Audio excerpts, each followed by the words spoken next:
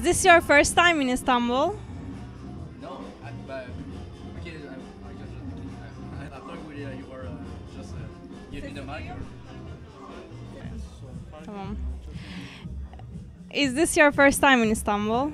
No, it's our second time, and last time we were playing in a small club, just nearby, the Babylon, and it's our second time. So here in the Babylon, it was amazing night, and we had a lot of fun. Yeah. And what did you expect from Istanbul and what did you get? Oh, we know that it's a really lively city, a lot of people, and when we arrived in Istanbul, we were amazed by the like the buzziness of the city, and it was well, we really like Istanbul. We were in the plane. Oh, we can't wait to go to Istanbul, and we liked it. Yeah. I'll ask this question to you. What do you want to eat in Istanbul? Oh, well, both times we came, we went to traditional Turkish restaurant, and we had all the traditional Turkish food, and we really like it. So all the keftas, the kebabs, and all the little entries with eggplants, and we like it all. We really like eating, first of all, and eating good food that's exotic for us. It's really a good part of our work. Okay, what is music for you? Oh, that's not a simple question. You mean like you want what a definition or? Oh. Well, it's not a simple question, but it means what we're doing to have people in front of us liking what we're doing, and to be able to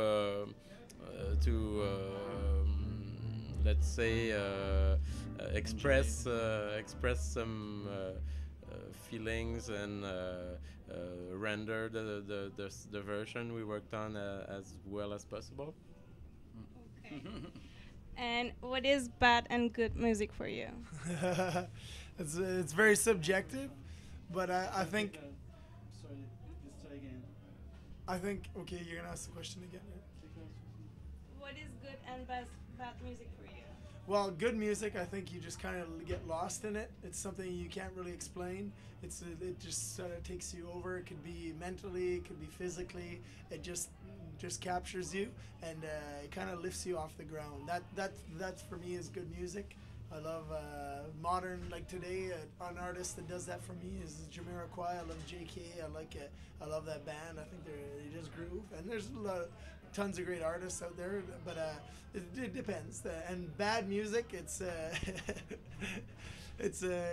a hard question to answer, but it's something that I don't know. When I hear bad music, it kind of makes me feel like I'm dizzy, or if I've been in a shopping center too long, or it just makes me feel very awkward, and I don't really want to say names and stuff, but bad music, I don't know.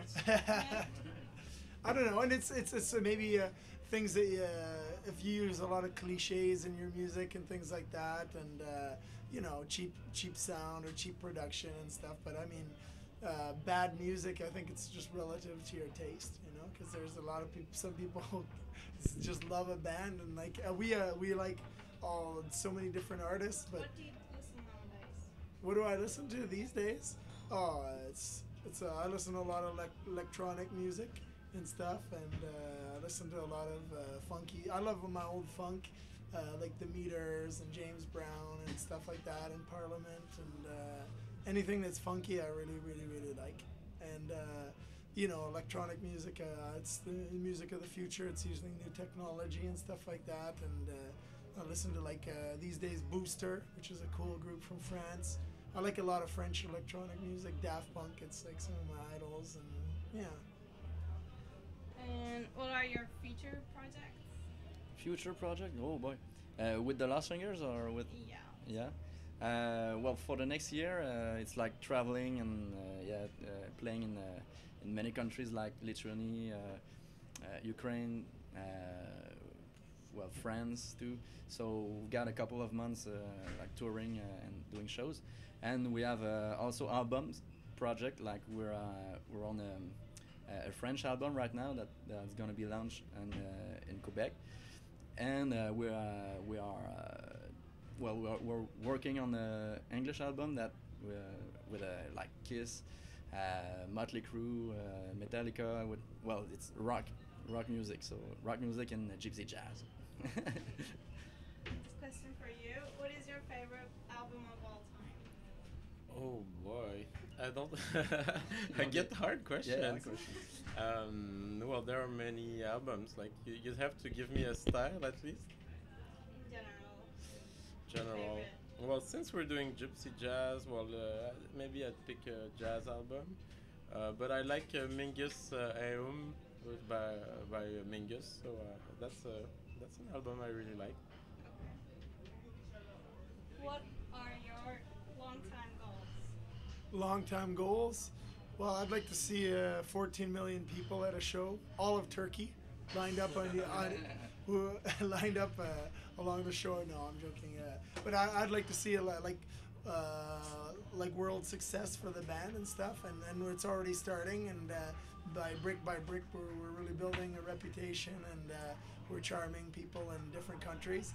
And it's cool to, I think, like a long-term goals is to see as many countries as we possibly can with the project. I think it's very interesting. It's culturally, I think we're bringing something to the table where people are discovering a kind of music because of us that has been kind of lost or that is played in cafes, and it's like a very underground form of jazz where we kind of twisted it and brought it into the mainstream.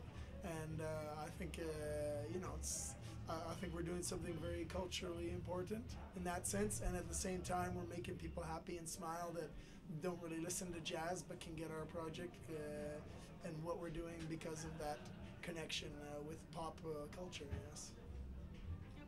Thank you. We're finished. Thank you.